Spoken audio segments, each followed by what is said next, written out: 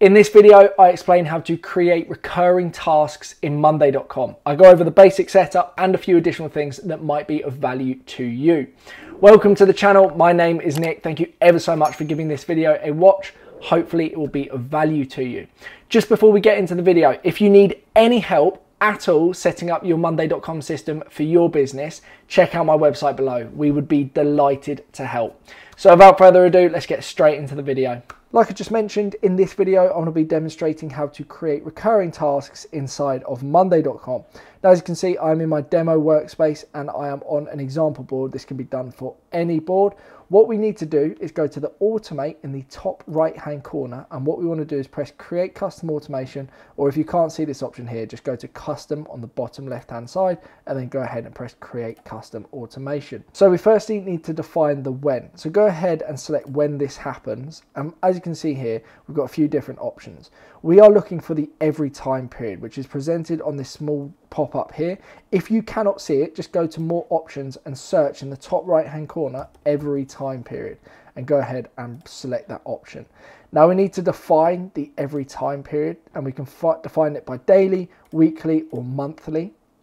So it's entirely up to you which one is going to be most applicable. In this example, I want a reminder to run payroll at the end of every month, just for an example for this video. So I'm going to select the 28th of every month, every 1 month at 10 AM.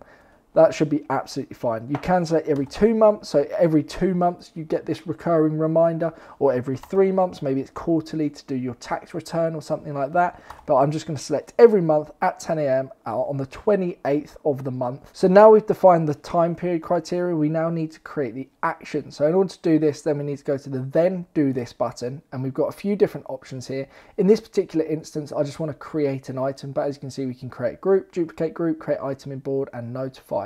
But as I said, we're creating recurring tasks. So I'm going to press create item, and then I'm just create add item. I'm going to call this run payroll or just run pay. And then you can assign it to someone. You can select the status to, let's say, working on it, and obviously the date and whatever other column values you have. You can also change the group as well.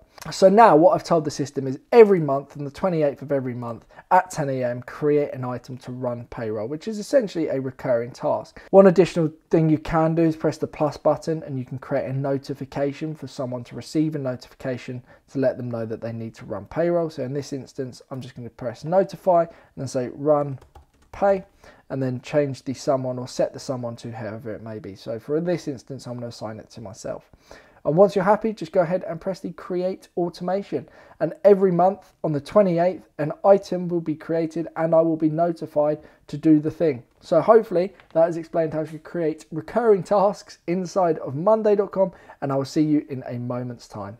Hopefully you now have all of your recurring tasks set up and reminding you what you need to do and when you need to do it.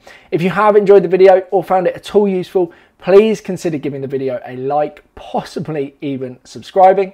If you have any further questions at all, you're more than welcome to drop a comment below, or you can email me, as my details are in the description below, and I will do my absolute best to answer any questions you do have.